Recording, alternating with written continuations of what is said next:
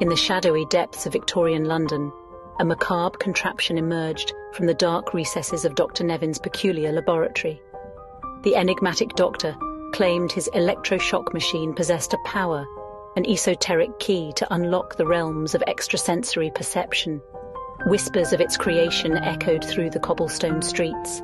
Tales of unexplained visions and uncanny abilities fueled the curiosity of those daring enough to venture into Dr. Nevin's lair, where secrets and shadows intertwined, and the boundary between science and the supernatural blurred.